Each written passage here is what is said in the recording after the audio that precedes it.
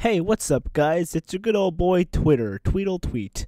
Oh my god. Now, the reason why I am Twitter, the Twitter logo, not only am I a bird, but also because we're going to be talking about the history of the internet.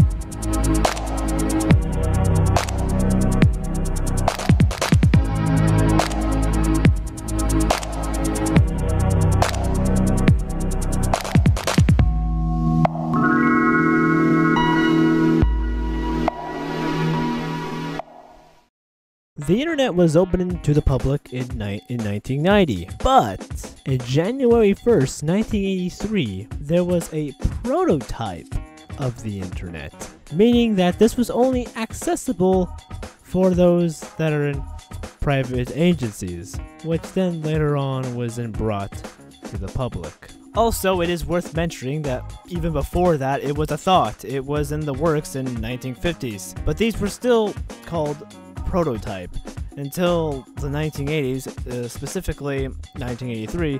It was brought up saying that something will be released that will quote-unquote change the future.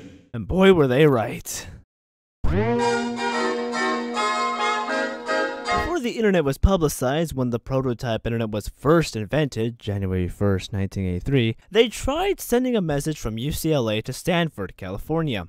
When they tried sending one message, login, one Stanford got the message and ended up sending 2 letters. Low. That was the first message ever sent.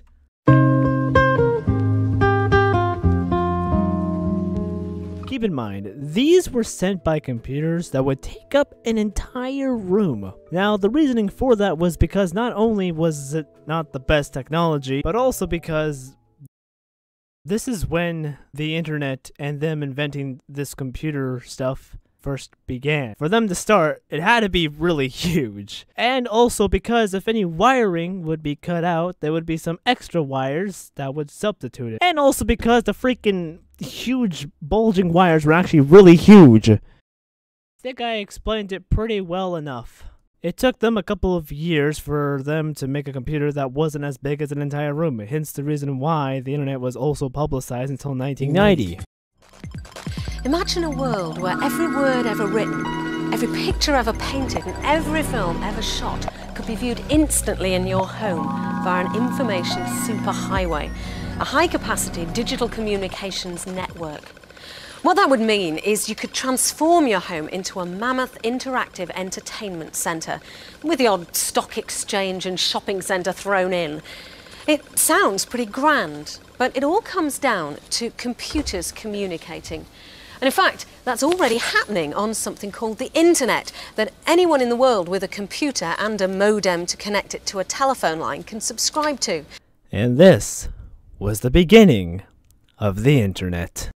Now, it's a no-brainer how, for you to access the internet, you have to have a computer. So that's what people did. They purchased a computer. And luckily, it wasn't as big as a freaking room! But the way to connect to the internet is completely different than how we connect to the internet today. They used dial-up. I really hope you guys know what dial-up is. What's dial-up, you may ask? Buckle up, kiddos, because we're going to be explaining what dial-up is. Dial-up was the way to travel through the internet. It was used by AOL, also known as AOL Mail, which still exists to this day. Kinda surprising, until people realize they can use other browsers through dial-up, not just AOL. Also, if you guys were wondering, AOL stood for America Online. Now, I hear you guys may be thinking or yelling at me, wait just 1 minute! How does AOL equal to America Online? It doesn't make any sense! Well, just look at this. I hope that answers your question. Alright, so now to explain how dial-up worked. So, dial-up worked like this. So, you had to connect your computer to a phone landline. I really hope you guys know what a landline is.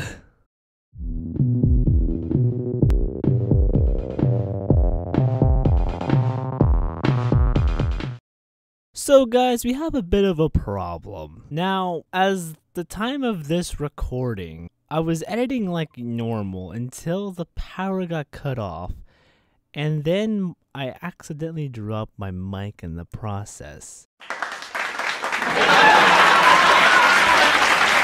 So I had to deal with two things at once. One being I had to fix my mic, and second, the power went out. So, in the meantime, I'm just gonna have my friend take over what landline is. Wait, hold on. Alright, I eventually did get my power back on, but since I already have the audio of my friend already explaining it, I'm just gonna have her explain it. So, everyone give a round of applause to Emma. So a landline is a home phone that is plugged into a wall. Most people have it, but really just don't really use it. Another strange thing about it is that if you were talking to someone on a landline phone, someone, which is in the same house of course, would take the other landline from another room, because landlines have more than one phone plugged into it, and interfere with the other person's phone call. Just uninvitedly join the conversation. One person could be on one side of the house, and then somebody on the other side could jump into the phone conversation without warning.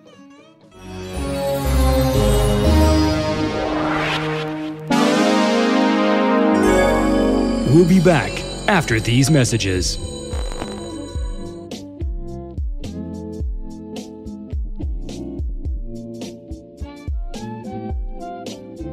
Open it back up, let's see how everything is. It's going pretty good. Hey, look, there's some people on. Whoa. Yellow. This is torture I'm going through. All of this editing. It's all torture. All in a downward spiral. CompuServe combines the power of your computer with the convenience of your telephone to bring you hundreds of online services, like a complete set of encyclopedias and the AP Newswire. It helps you decide on everyone's day with the new wild and wacky singing, talking Louie the Largemouth Bass. It sounds a bit fishy to me. Watch every time Louie senses you're near. This amazing mounted fish leaps to life.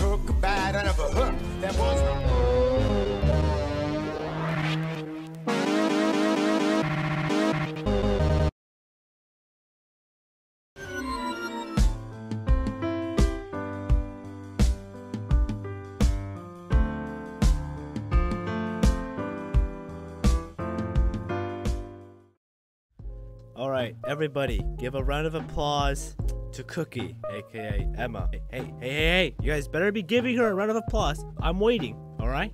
Alright, good. Go subscribe to her YouTube channel for helping me out, because that's the only thing I can probably do to thank her.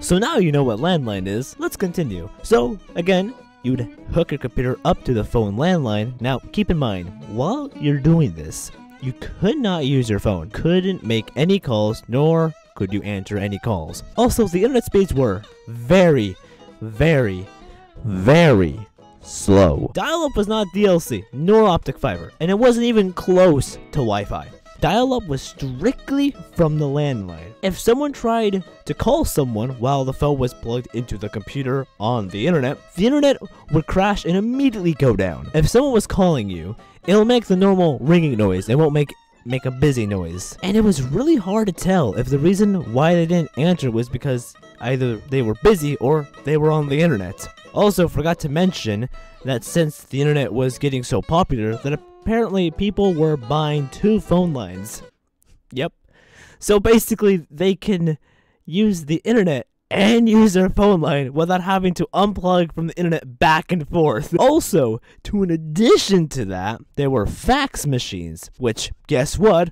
Also need to be plugged into phone line. So if you need to plug in your fax machine, looks like that's going to be connected to the landline. So what companies would do is they would do a bundle where you can have up to 5 lines for a good price. So you can hook up anything: phone, computer, fax, television, and more. It's gotten to the point where people didn't want slow internet nor wanted to be connected to the phone line. Now keep in mind, landline wasn't landline. The difference between the two is landline is a server where 2 or more computers can connect to, but it has to be on the same connection. It cannot be in a different connection, meaning that you had to be on the same Wi-Fi connection. A landline is connected by a phone line by cable laid across land, typically either on poles or buried underground. So for about a couple years, AOL attempted to take over the internet, which they did for a good tiny period of time, and then died down since people got tired of AOL, and also their new updates were slowly looking bad and terrible. In 1992, this may seem surprising, Sprint was working on trying not to use dial-up. Crazy, am I right? Dial-up ran all the way until 2006. But let's back up a bit. Before the year 2000 exists.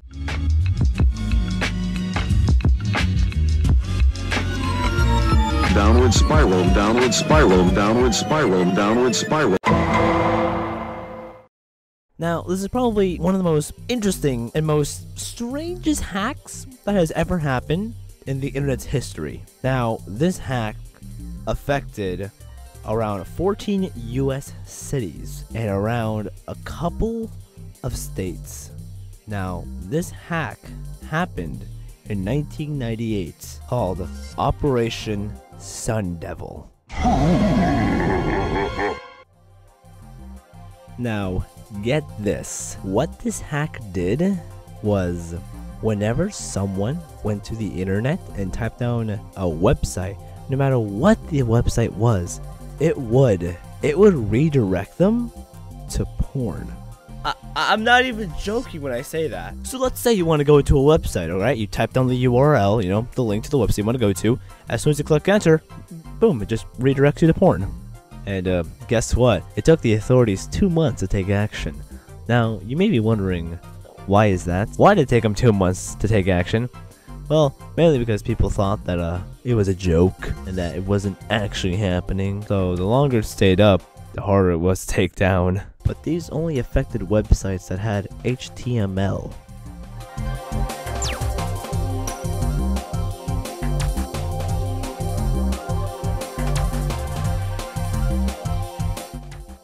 This is when HTML was really popular, and so a bunch of websites started using that type of format. The authorities took action once they themselves went to a website that had HTML in it. And boy, was it hard to stop them.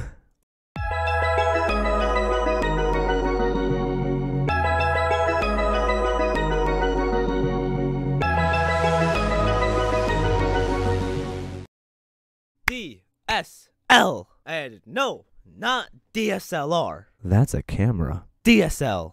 Or actually, it's called DSL modem, so I should have just said that instead. DSL stood for Digital Subscriber Line Modem.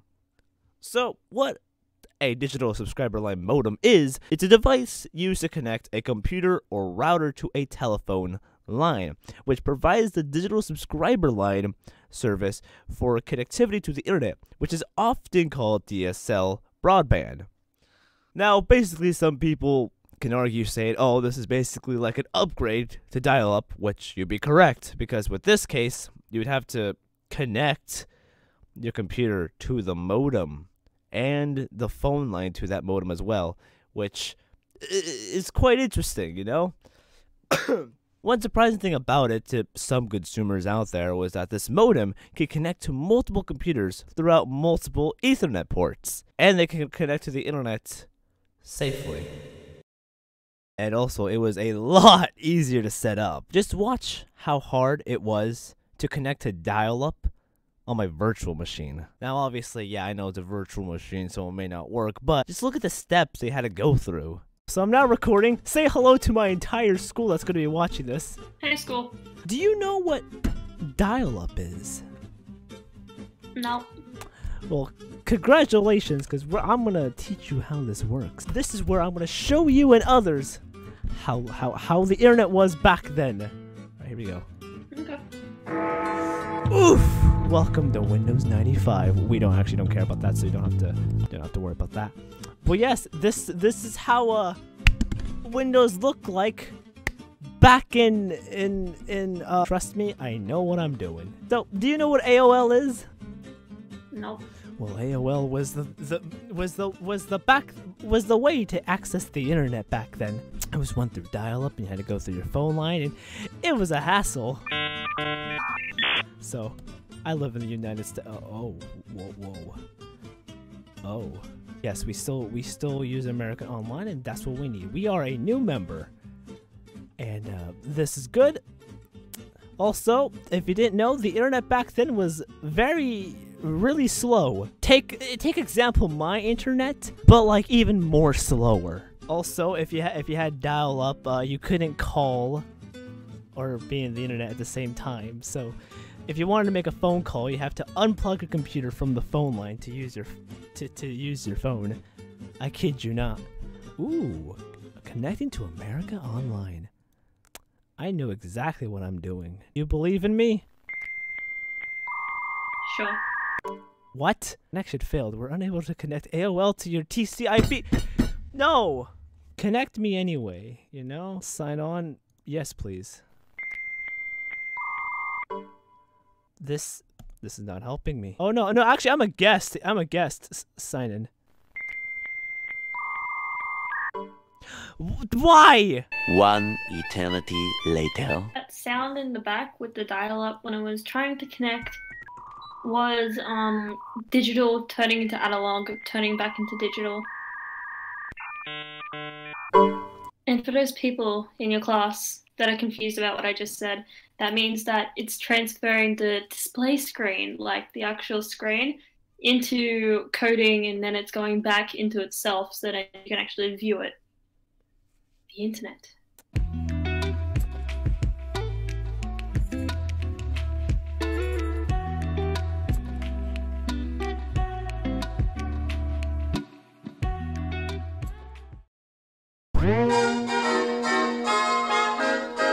Fun fact, ISP stands for Internet Service Provider. So if anyone asks you, what's your ISP, what they're asking you is, what is your Internet Service Provider? Examples of ISPs are Comcast, AT&T, Xfinity, Google Fiber, Spectrum, etc., etc. You get the point, I hope.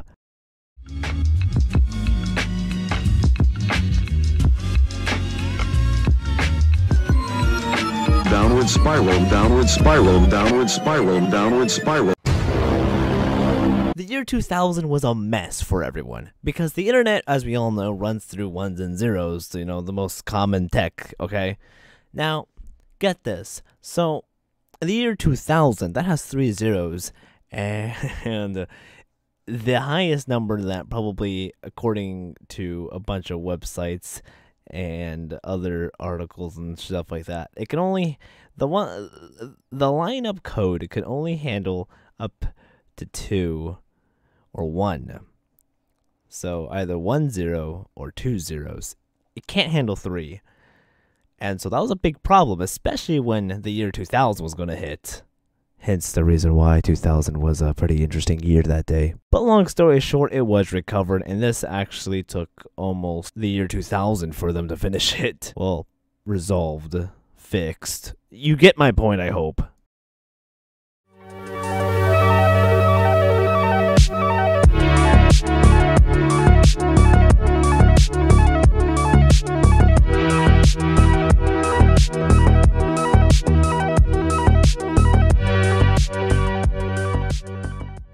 The present, today, right now. As of right now, I think we all know that the internet has evolved as to something that's humongous and technology that's advancing a lot, heavily a lot more. Humongous.